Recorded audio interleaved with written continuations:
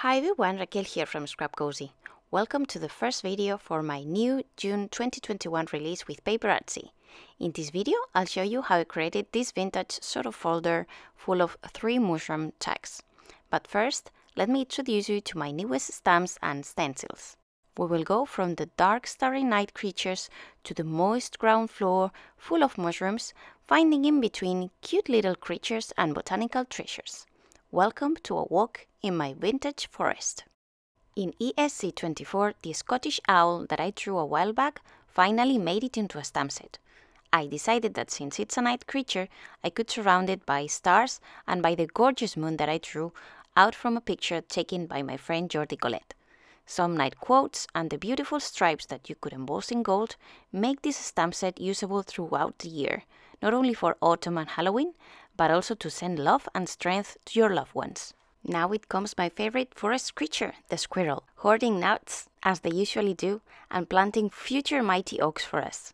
The wreath is the perfect frame for a quote or a little element, and the stripes here are very playful. I'll show you how you can use them in future videos. And that fern is a botanical treasure on its own. And now we finally go down to the moist forest ground to find some colorful treasures in the shape of mushrooms. A beautiful oval collage label is ready for you to stamp any pair of words you want from the ones in the set. You can split each pair of words so you can mix and match and create different titles like art journal, botanical curiosities, vintage treasures, you name it. Many combinations for you with this one. And to pair these beautiful stamps, we have 3 matching stencils. One about stars with a great quote, "Love you to the moon and back." One about nuts, for you to create a 3-layer pattern of acorns, so much fun to use. And one botanical with layered mushrooms, branches and more. I hope you liked my release. Now let's put this ESC26 mushroom stamp set to use.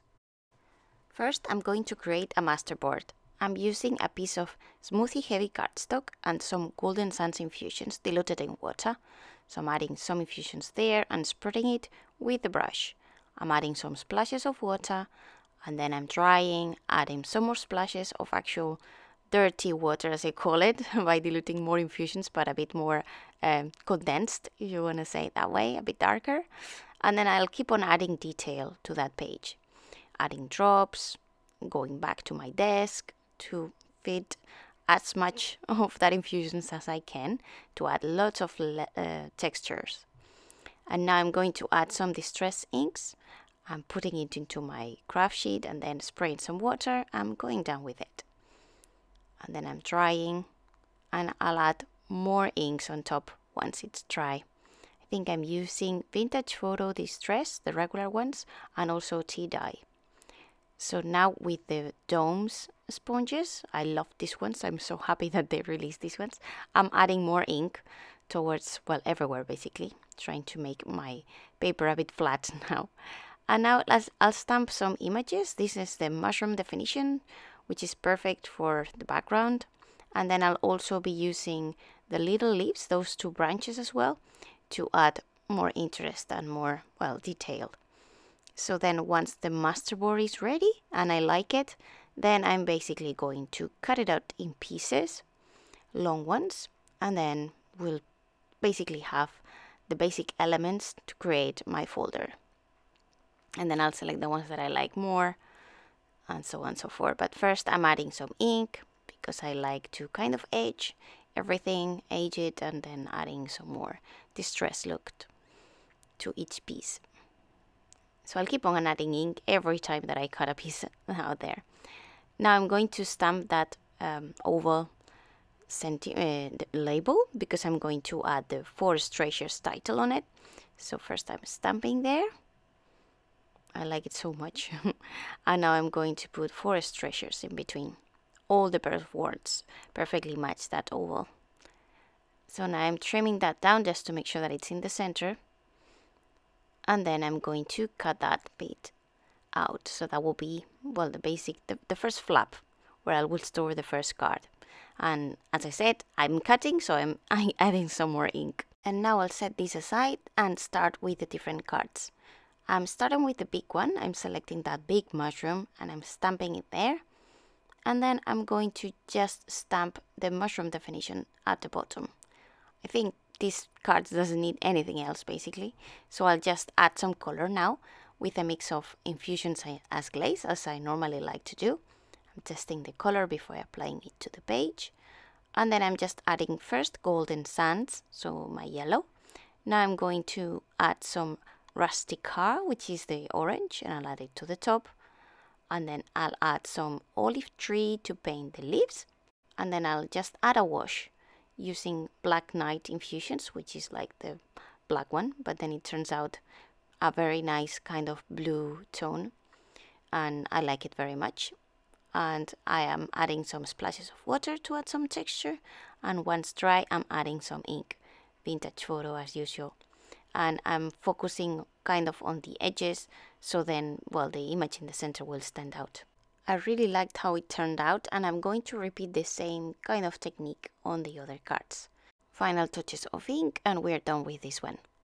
So now we move on to the medium card, and I'm going to just ink up that Amanita muscaria, or the fairy tale mushroom, and then I'm stamping at the same time the botanical art title. Now I'm creating a mask and I'm cutting it out because I want to add some branches, and I want to to pretend that they're hiding from behind the mushroom. Therefore, I need a mask. So I'm protecting my image, and then I'm going to stamp this. And yeah, I'm trimming here very carefully my stamp set in two. So I'm isolating those two branches. And I'm cutting an extra piece of paper to protect the flow. And now I'm going with a big branch on two sides of the mushroom, and then with a little branch I'm going to stamp on two sides. And it's done. Once the mask is removed, it's perfect, and it seems that they are hiding from behind the mushroom. So now I'm protecting those white dots just by applying some glaze, so that will make sure that they stay white when I apply my wash. And now I'm mixing a bit of that golden sands infusions to paint the yellow part of the mushroom. I know that the real mushroom is a bit more whitish rather than yellowish, but the fact of adding yellow allows me to actually add some shadow, so I'm fine with that. And now I'm mixing some of that Sunset Beach, which is like a pink one, with some leftovers of the yellow, so then it kind of looks a bit more reddish. And I'm adding little by little that color of paint everywhere in the mushroom, so then I make sure that it's a red one. I love this mushroom. I'm so happy when I find one in the forest, even if I don't eat them. But it's just, they look so beautiful and magical. I love them. So now that it's done, I'm going to basically mix a bit more of green, and even if those branches don't have like a place to, basically no room for adding green, I'm anyway going to add green there on top of them. I used a brown pen to actually draw the floor, and then from that green I'll also apply it to the ground just a little bit under that line. And now with the leftovers of Black Knight, I'm applying like the sky, and then some of the green for the bottom. So it's just adding that background as you like it, and some drops to create similar texture as before. And once dry, I'm going to trim that down so it kind of fits in the middle pocket, and it's kind of nice and proportionate basically.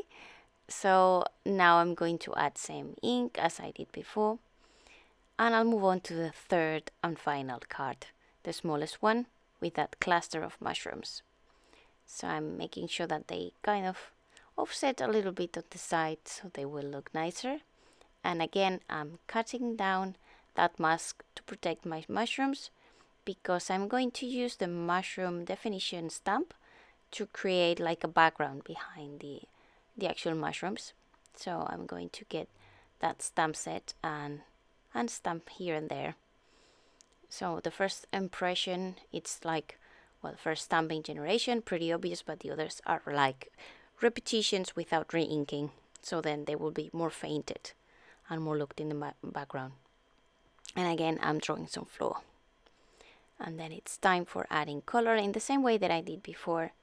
So same yellow, and then applying there into the mushrooms. And you can add, because it's a translucent paint what we are creating here, you can add one layer after the next if you want to darken more layers. So if you want to yellow to be darker, you can give it 2 good layers and you will not cover your image, so that's great for adding color. Now I'm adding the green, and then once it's done, again a washout on the top using Black Knight and some of the green, I think, and that will be done. And the final step of inking. Oh yeah, I forgot, I'm also adding some golden sands into those mushrooms from the label, just to make sure that they stand out a bit more, and basically to make the label pop up more, so then it looks lighter, right? And the same, those branches, which are actually the same branches that you saw that I stamped before, they are part of the actual collage. So you can extend that collage if you want on the left and on the right by adding the actual branches from the set and make it bigger. I don't know if that makes sense. So I'm inking a bit more because, you know, there's always room for more ink. And then I'm finally moving to the actual folder. And again, more inking, more definition of those edges. And I'm just adding different Distress Oxide inks here and there. And basically what I did was cutting each piece a bit like, well, I don't know, not straight, so then they would fit and it would be like that. And now, instead of gluing things, I'm going to actually sew them with a sewing machine.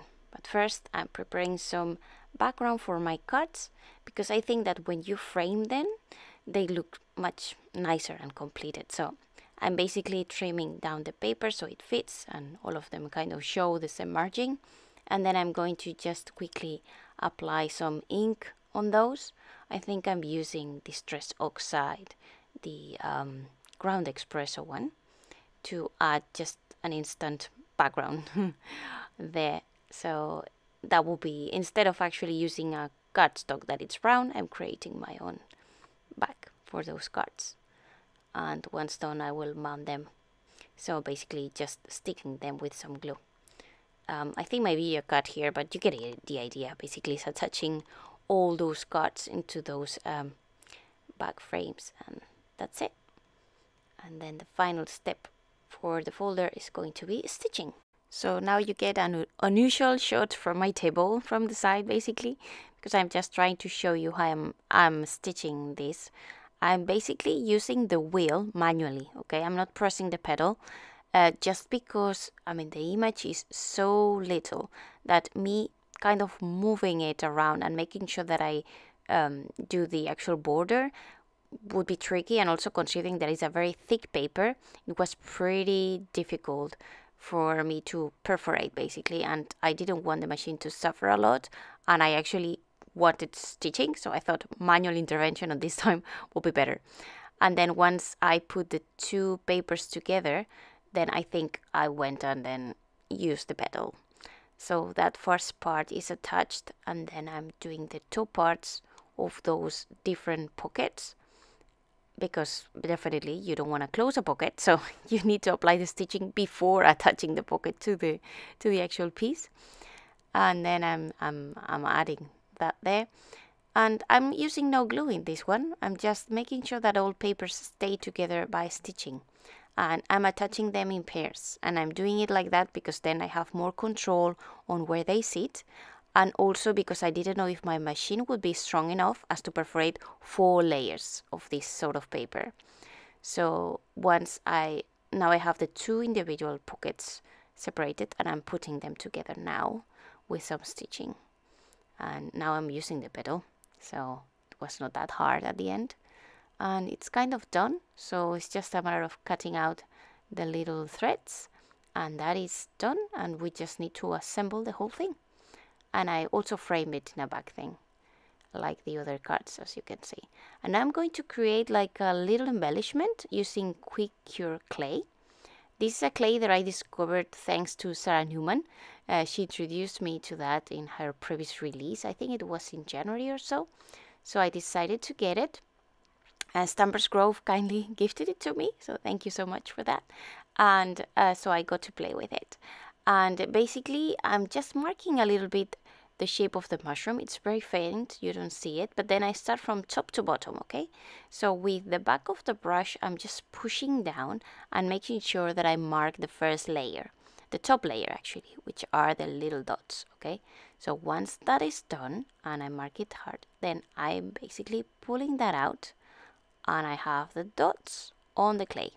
And then I move to the next layer, which is the cup, and I repeat the same thing. So I press hard with the with the back brush, and then I have that marked. And then I'll move on to the third one and repeat the same. And here I'm really pushing hard. I destroyed a little bit, but I got very excited basically. So you just need to be careful and make sure that you press. And the stencil here is acting like a cookie cutter basically. So the harder and deeper you cut or you press, the thinner your layer behind will be.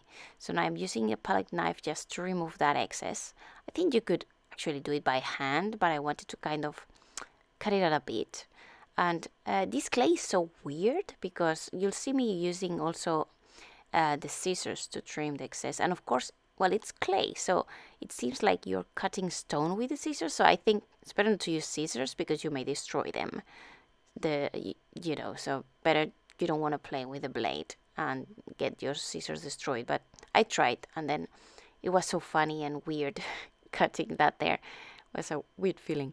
So I shaped it with the hands basically, and then I'm going to repeat the same thing from the other side of the stencil because I want a mirror image. You could just leave it flat and attach the chain like that, but I decided that I wanted like it to be kind of ended, so I showed you how I did the original piece. So now I've just turned the stencil the other way, and I'm using exactly the same mushroom. Okay, so I'm pressing again with the brush in the same way, marking the dots, then the cup, and then the bottom part. And yeah, here I press too hard, so don't be that hard because then you basically can pull the dots out, and you don't want that. You want them to stay put in the clay, not in your stencil. So I pressed too hard, I think, but well, practice makes perfect, so just try again and it will be okay. So yeah, then I did the cap and then the bottom part. And I saw a lady that I think it's called Un Rincón de Mí in Spanish. I'll try to link her in the Instagram. And I saw her that she was doing this with normal clay. I mean, not with a stencil, of course, but with other stencils that were very nice. So when I got my stencil, I thought, oh my gosh, I can do that. And actually I can create embellishments using this pressing technique. Just make sure that with this clay, once you use that brush, you clean that brush, okay?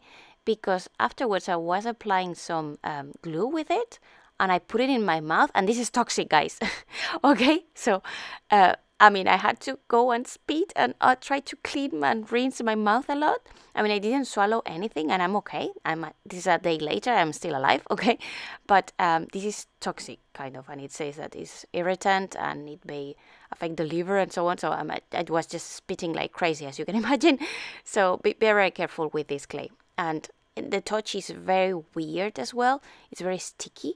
But it has like, well, it has a fun feature, which is that basically you heat set that and then it becomes hard and it's instantly cured. And you don't need to wait or anything, and you can just use it. It's just that the finish and the way to work with it is a bit weird, okay? It's not regular clay. And then, well, I'm just rounding that there to kind of close the two pieces together with a chain in the middle. And then, well, I'm going to use the heat tool, the embossing tool actually, because it's much more powerful and faster, on the piece. And I'm hanging it with a pair of tweezers, which I'm covering with a piece of cloth, you will see, because I don't want to, burn myself, okay? So there you go, the tweezers, and then I come with the heat tool. And then it's pretty instant. You don't see it here, but there are some fumes going out, so it smells a bit badly. So it's better if you open the window. I didn't open them because it was a tiny piece. And then don't touch it. Don't touch it for a good 5-10 minutes, okay? It's really, really hot. So the tweezers had a magnet and just let it there. And now I'm telling you how I put together the decorations for the pocket. So basically just a little decoration there, and then some metallic elements. So those Team Holtz ideology clips, I'm just putting them there. Then a little medallion from I don't know where that I bought. I think I bought it in Paris. Yeah. And then, well, the actual mushroom that I did before. And and with the chain, so it will hang from there. And now I'll show you how to put these two pieces. So basically the brads are super simple. You just poke a hole where you want to place them, then feed it through, open the legs, and then the excess you can cut it with the Tim's Hole scissors or just hide it somehow. And now with multi-medium mate, I'm just adding some of that glue on the back, and then let it sit. Don't press, so you just let it sit and it will dry. Okay, now my mushroom is completely cold and I'm going to add some color. And here by mistake, I don't know why I selected the Pit Pens, the Faber-Castell, and well, it kind of worked okay, but the color was not as the one that I was having, so I thought, okay, this is not what I used. So I actually used an acrylic paint. You could use also normal paint and a very, very fine brush, but I went for the actual pen. And again, this clay is very weird. It's kind of soaks in the ink, so it gets the color brought into the different parts. So you will see that it kind of goes inside. So inside of the dots, which are supposed to be white. So then I had to kind of get back that white with a gel pen. Bad decision again. It's better to stick with the acrylic paint here, because I think it took ages to dry, or it didn't dry basically, so that white faded out later on. But I think I prefer to leave it as it is. I mean, that clay is kind of natural color, so it looks okay if you just leave it like that. But I wanted to try how it looked in white, and it kind of pops up a lot. So yeah, you can create the mushroom as you want basically. So that's the decoration hanging that I did there. You like it? Yeah, not bad. And each will be different, you'll see. I mean, that clay is a bit weird. So this is the other one that you see, it's less white, and this is how it turns out. And all the different cards there, very cute things and decorations. And this is it basically, guys. I hope you like the project, and I hope you like my release. If you liked, I would love to see your comments, what you think about this one, if you like it or not. And also, if you like this project, I would if you could like the actual video, it would be great. And then yeah, if you're new to my channel, welcome, and I hope you stay and you subscribe so you don't miss any more videos. And here are some pictures of the actual project. Always pictures are much better than the actual video, I don't know. So yeah, I really enjoyed creating this one, and I have many other videos on the queue. It's just I didn't have time to edit them yet, so hopefully I will be posting another video soon. Thanks very much for watching, and nothing else from me. I'll just leave you after this one some other videos that you may like, and I'll see you in the next one, okay? Take care and bye bye!